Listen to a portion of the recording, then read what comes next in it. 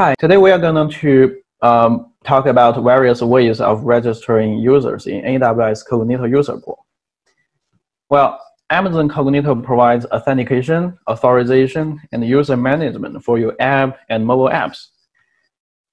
The two main components of Amazon Cognito are user pools and identity pools.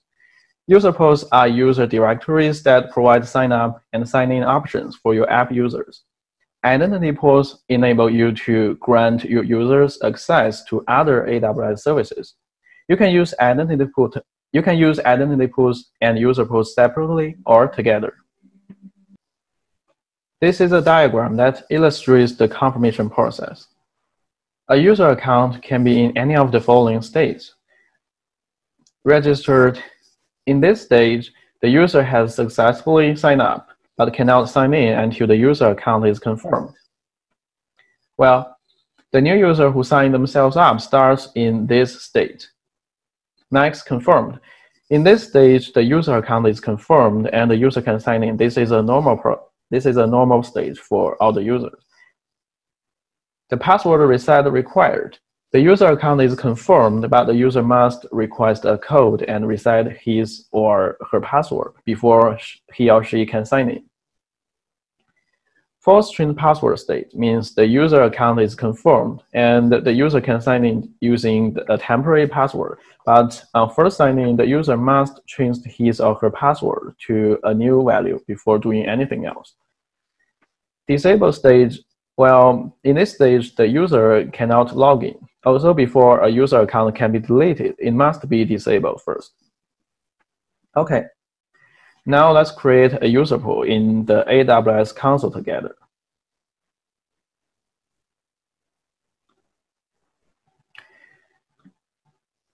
Well, we are gonna give this a pool name and review defaults. We can see all the configurations for the Cognito. Well, we will keep all of them in the default value and create the pool. Well, now let's go to the domains and assign a domain name here. Let's say test ascending Cognito.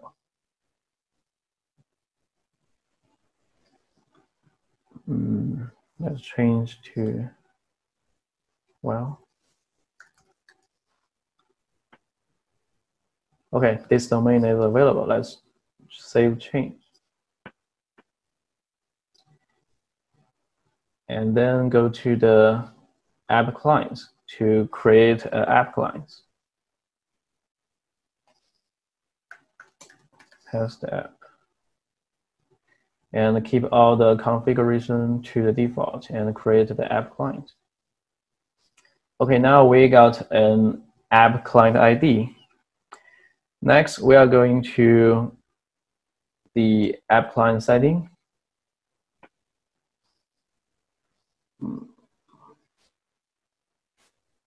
And here we should provide a callback URL. A callback URL indicates where the user is going to be redirected after a successful sign-in. So for the demonstration reason, we just gave it the ascending website.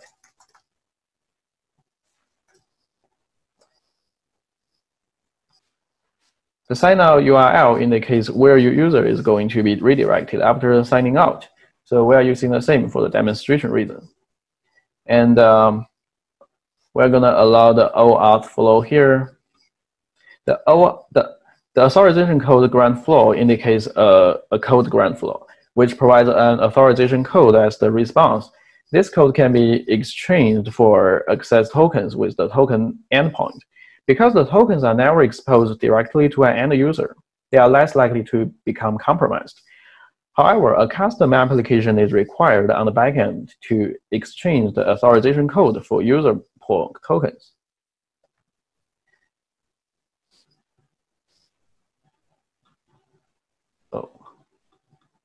So we are selecting two OAuth flow here. and allow all the OAuth scopes.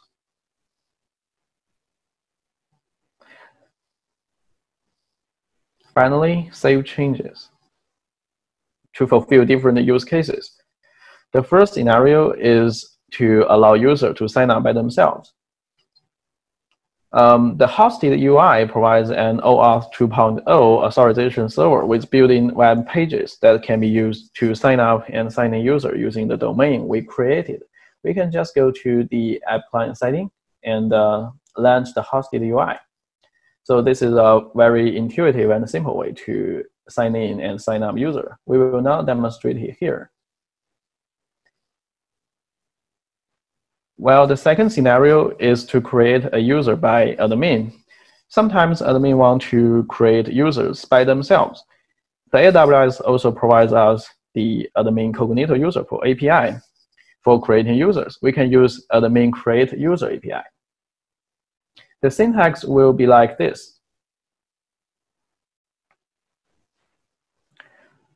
Well, let's go to the terminal and try to do it.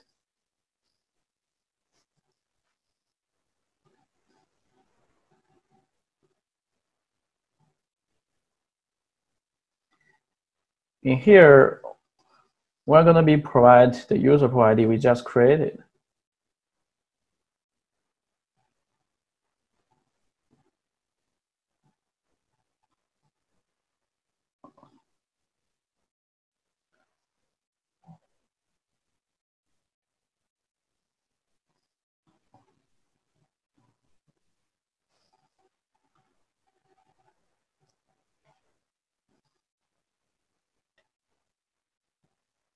And we have assigned a username, ASC test, and give it a temporary password, and for 3 user attributes.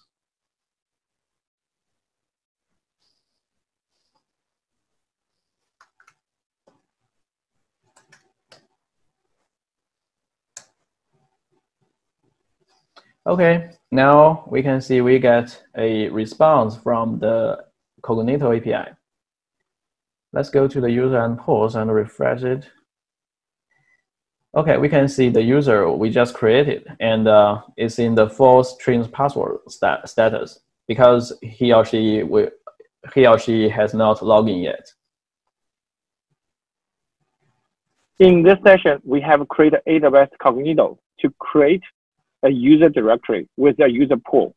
In addition, we also created a user by calling AWS Cognito API.